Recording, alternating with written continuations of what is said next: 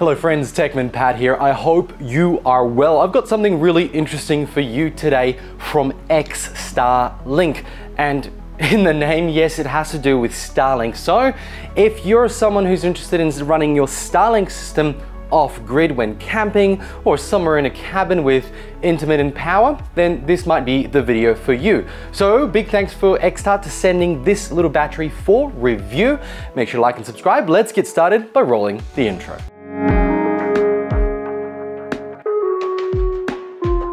So let me start off with telling you about this device, because I think a lot of people will be like, what's the point? This is just a battery pack, and one that doesn't look that great. Yes, the plastic isn't the fanciest, it feels pretty cheap. The handle is straight out of the USSR, but ultimately this has something unique inside that a lot of other power stations don't. So I'm gonna run you through what it means for your Starlink unit and how it works.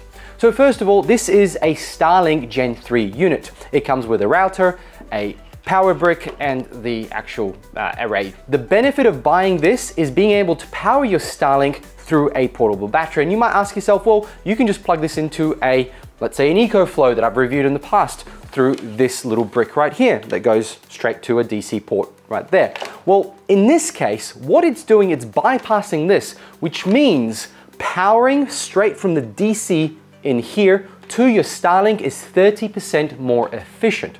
From my testing, the Gen 3 system was draining about 47 watts per hour, which is pretty great. Now this has 648 watt hours inside, so it's the bigger one. There's also a 300 odd version. This should last quite a while, right? And a lot better than just plugging into your AC port. So this can go out the window. You have one less thing to carry on your trips. How does it work?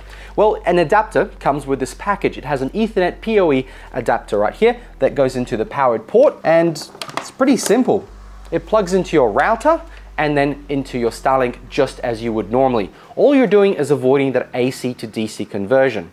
Now, with this brick, there are other options here apart from this. You've got a direct 5521 barrel jack right here, and you've also got a LAN port. We'll talk about that in a moment, why that's there. On the other side, we've got the input, so it charges from obviously an AC adapter that comes in the package, but you've also got USB-C and 2 USB ports for some accessories. Now, apart from the efficiency, there's another bonus with a device like this. On the back, you'll notice there's 4 screws.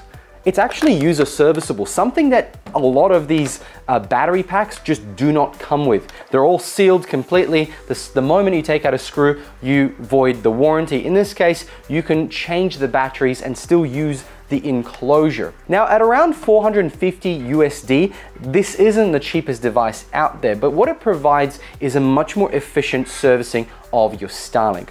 Now the question you might have is, with this router and the Starlink, how long does it actually last? Well, on the website they say 12 hours, but with my testing it was a little bit closer to 10, so a ways off, but ultimately 10 hours for 648 watt hours with a DC to DC is pretty good. If you were to use an AC device with the brick, you'd get around 30% less time, which translates to, well, it's a bigger package with the AC inverter, and having just this is actually a much easier thing to carry around. So what is the other secret this is actually hiding?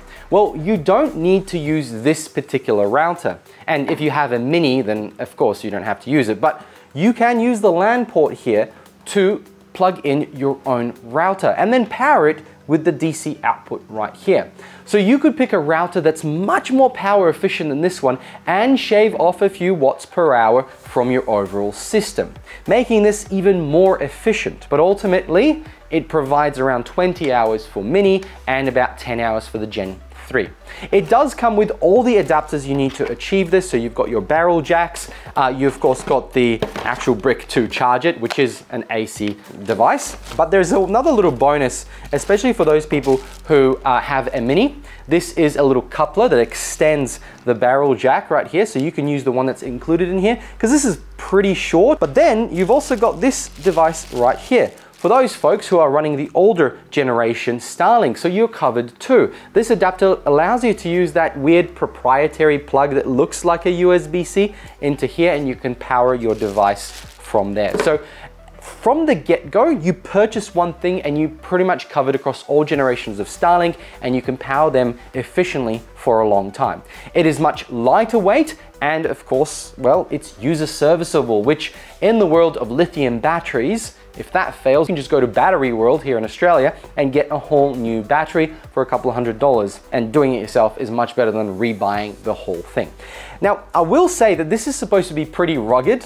It's pretty thick plastic, and I'll give it that. It's supposed to be dust resistant. I probably wouldn't go swimming with it, but you know, there's no covers on any of these plugs, so do note, keeping it clean is probably worthwhile. If it rains on it, I don't think it's gonna be much of an issue, but of course, if it gets soaked or goes for a swim, it's going to be a problem. On the charging side, this allows you to use an adapter to charge from solar panels. So if you have existing solar panels, all you'll need to do is get an adapter to a DC, a barrel jack, and you'll be able to charge from your solar panels. And the good thing is you can solar charge at the same time as the thing is powering your Starlink.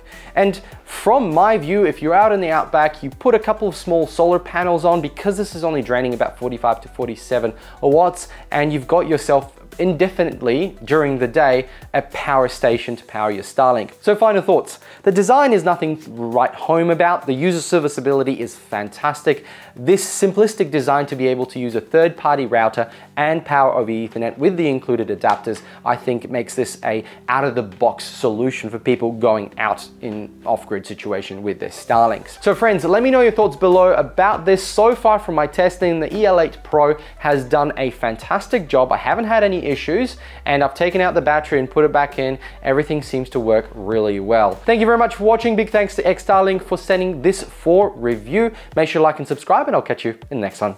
Bye.